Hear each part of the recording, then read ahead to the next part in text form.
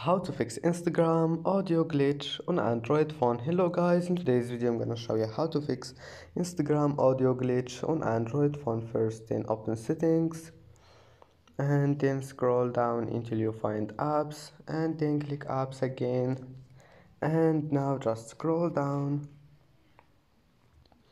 and type here Instagram.